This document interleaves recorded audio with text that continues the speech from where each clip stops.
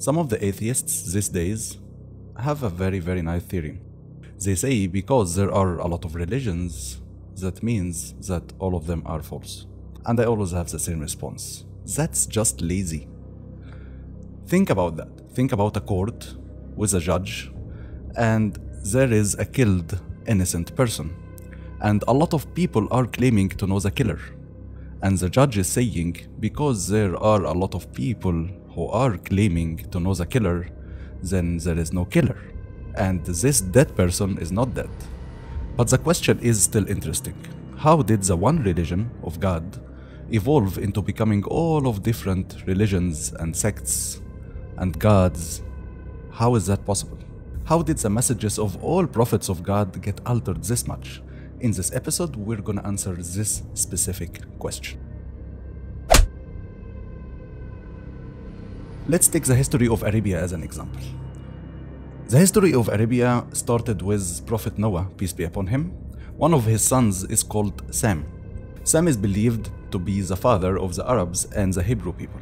By the way, if you hear the word anti-Semitic from now on, please understand that this is referring to the Arabs and the Hebrew people, not to the Jews. Anyway, Sam and his children, initially in Arabia, they were on the religion of monotheism, on the religion of Islam. But somehow, over generations, this religion slowly evolved into idol worship. How did that happen? Wait for it. God sent to these people in Arabia prophet after prophet after prophet to revert them back into the religion of Islam. So for example, we have Prophet Hud, peace be upon him. We have Prophet Saleh, peace be upon him. We have Prophet Shu'aib, peace be upon him. All of these prophets succeeded into reverting some of the people back to the religion of monotheism, the religion of Islam. And the others that didn't comply were punished by God. But somehow again, for the second time, the religion evolved into idol worship. How did that happen again? Then God sent Ibrahim, or Abraham in English, preaching Islam and reverting people back to pure monotheism. After Ibrahim, you have his sons, Ishmael, the prophet of the Arabs, preaching Islam and teaching Islam to the Arabs, and you have on the other side Isaac and his son Jacob, and then the children of Israel and all of their prophets preaching Islam to the Canaanites and the Hebrew people. But somehow the message got altered again and the religion evolved again into idol worship. How is that happening? It's like history repeats itself over and over and over again until finally you find the Arabs idol worshippers. And then finally, Prophet Muhammad, peace be upon him, abolished all idol worship in Arabia. So the most important question now is, how is religion evolving from pure monotheism into polytheism? Because it seems like this religion evolution is repeating itself all over history. And remember, we're only taking the history of the Arabs as an example, but the religion evolution is repeating itself all over history, all over the world. And that is exactly the title of this video, the 6 steps of Satan for religion evolution. Usually, it starts with a prophet preaching pure monotheism, worship one God, submit your will to him, or as we call it in Arabic, Islam, to his people. The prophet comes with signs and miracles, people believe in him, people who don't believe get punished. We all know this part of the story. But what happens after that?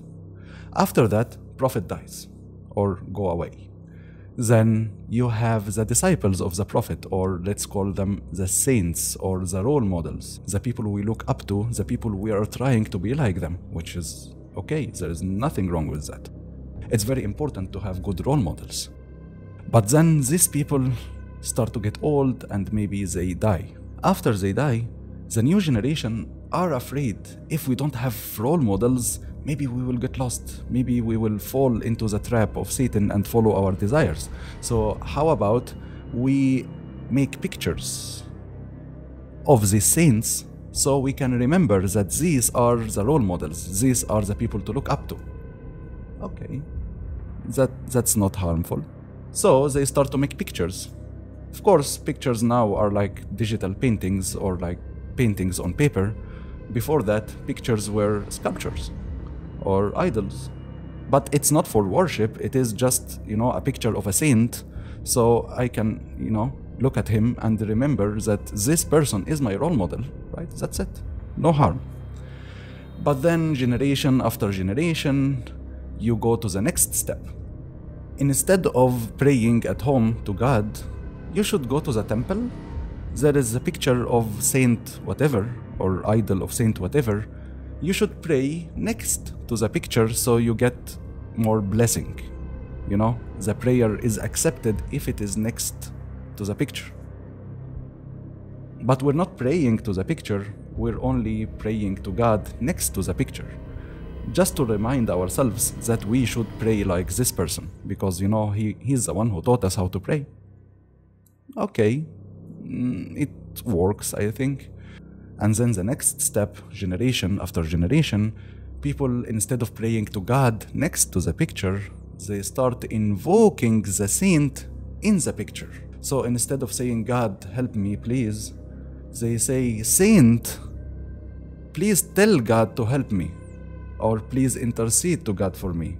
Like, for example, saying, you are our mother, we desire ever to remain your devout children. Let us therefore feel the effects of your powerful intercession with Jesus Christ. And then they start removing God from the picture. They start just talking to the saint, like, Saint, help me, and there is no God here. Like, for example, saying, Holy Mary, help those in need, give strength to the weak, comfort the sorrowful. Now we're not talking to God anymore. We're talking to someone other than God and asking this someone for help.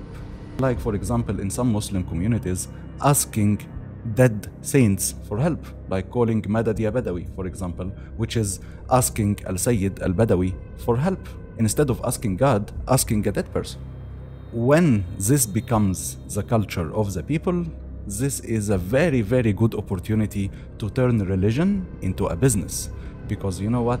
Religion is a very, very, very easy way to gain power and to gain money. So the next step is you need to make religion more about these practices and the temple and the saints and the pictures and the idols, and less about righteousness. So as long as you're doing this exact rituals to this exact saint picture or idol, you're good to go. It's not about being righteous or good or not lying or not cheating. It is about pleasing the saints and pleasing the temple. So we can say something like, someone died for your sins. So as long as you confess and donate money, you're good to go. Then a group of people, maybe one man, maybe more, become the symbols of religion. They became the people of religion. Maybe priests, temple priests, high priest, pope, imams, 12 imams. Whatever you call them, these people have one thing in common. They have some weird connection with God, maybe talking to God directly, maybe having visions, maybe they have the Holy Spirit in their house, so when they go home they can check with the Holy Spirit what is correct or not. And this connection gives them authority to destroy whatever they want from the scripture, make something halal or haram, permissible or not permissible. For example, throughout the history of the Christian church, usury was condemned. And then, because of some problems with the finance of the royal family kept pushing on the Pope until he said, you know what, okay, usury is permissible, but only for the Jews. And then another wave of pushing, he said, you know what, it's permissible for everyone. So giving people authority to change the scripture and change the words of God, these people themselves become gods. And what happens when people accept them as their new gods? They start selling God services, like, for example, forgiveness. If you sinned, you come to me, so you get forgiveness. You can't ask forgiveness from God directly, you come to me. And if you don't have enough good deeds, I got you. You can buy good deeds. How? You can just give us money and we will give you indulgence parchments. Or you can donate 10% of your income to the church until we become so fat we can control whole Europe. Or you can give your money to the temple god, like in the story of Joseph, or in Arabia. Or the temple priests will happily accept your sacrifices on behalf of God. So if you want to please God, sacrifice to him by giving us the money. Or in a modern way, we accept donations, and as you can see here, this is how much donations can accumulate.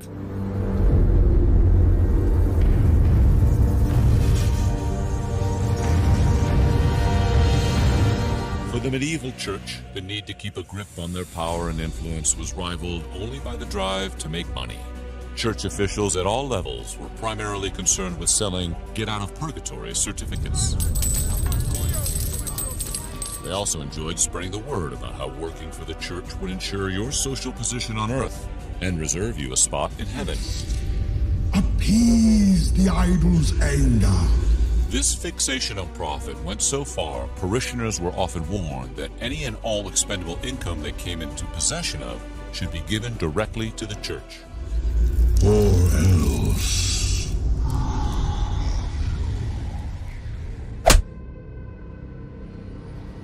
And of course you have to make some kind of significance to the temple. People should need the temple, so fabricate something. Maybe say that here there is a tomb of a saint, like it is happening in a lot of Muslim countries, unfortunately. Or you can make up rules, like for example saying that you have to take permission to do zikr from the sheikh, which is unfortunately happening a lot these days. Or you can have something exclusive that is only available in the temple, like for example blessed holy water of some kind, or the blood of Christ, or the flesh of Christ, or the pictures of saints that is giving blessing to your home. You have to give us the picture first and put it in holy water for 2 weeks and then you can take it. All of these rituals, the point of them is to give importance and significance to the temple priests. Otherwise they will be useless. So you have to do something. And this step is very, very, very dangerous, because these people, the people of the religion, the people who represent God, have a lot of power and a lot of wealth. They can literally control politics, they can start wars, they can end wars, they can invade the whole world in the name of the cross, and no one can say to them, you're wrong, because you know what, I am speaking on behalf of God. So here we go to the final step, which is the decision. People start questioning these high priests. What are you doing? Why should we follow you? Why should we obey you? Why should we make you rich?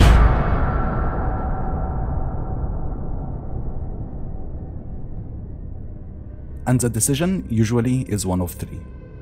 Decision number one, these people become atheists. Because this high priest is a liar, therefore there is no God, and there is no meaning in life, and then you get all kinds of degeneracy that we saw in history before every nation was destroyed, and we are starting to see right now, and we will see more of it in the future.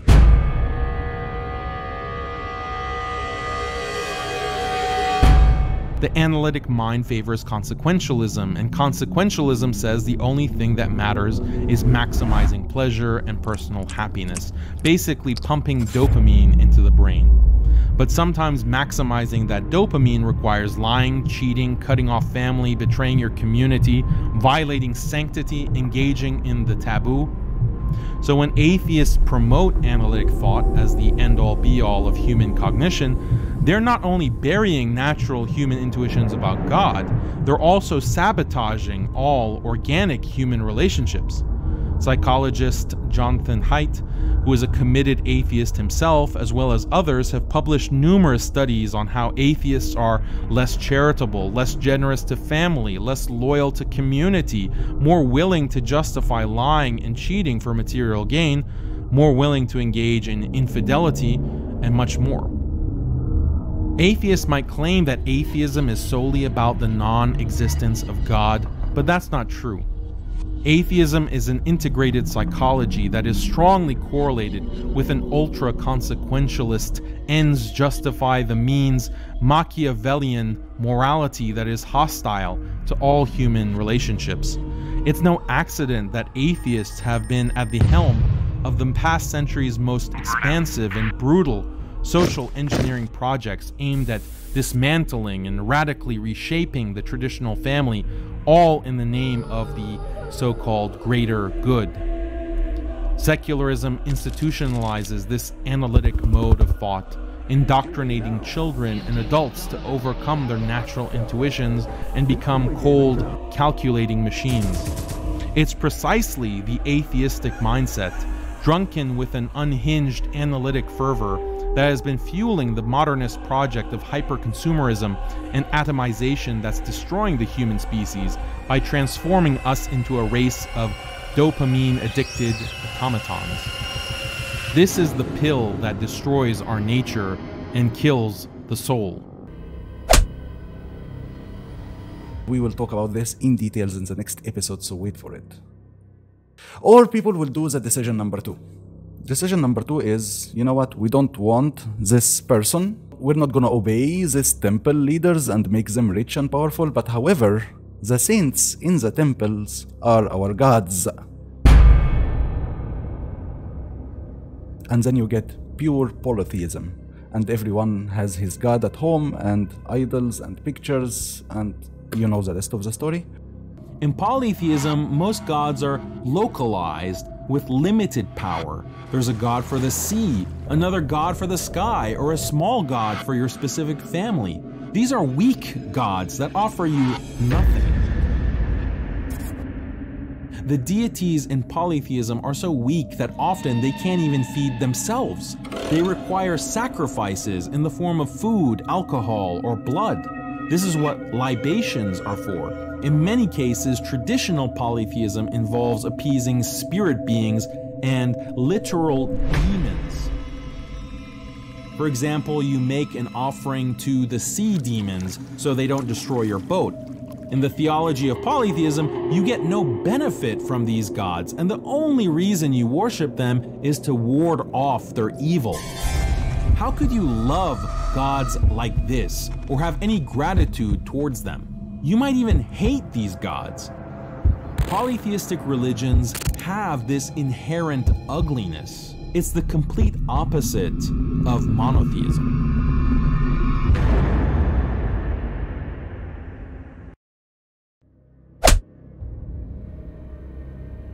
Or number 3, people go back to Islam. And this happens either by God sending another prophet, which happened a lot in history, or through people going back to the scripture, and of course the authentic scripture, not the fabricated one, and rereading it, rediscovering the message of God, rediscovering Islam. We see that a lot in history, and this is what we're trying to do now before it's too late. These are the 6 steps of Satan, repeated all over history, to transform Islam into complete degeneracy. And next episode will be very interesting, because Arabs before Muhammad were in the last step, were in complete degeneracy. We will see how bad was the society before the Prophet, peace be upon him, and how did the message of the Prophet transform one of the worst societies in history into literally the best people who walked on earth. And of course, brothers and sisters, if you want to support our dawah project and help spread the message of God to humanity, engage with the video with likes, comments, and shares. This is how the YouTube algorithm works. As much as you engage, as much it will be suggested to other people. And if you want to support us financially, we will leave donation links below the video. Thanks, and see you in the next episode. Assalamu alaikum.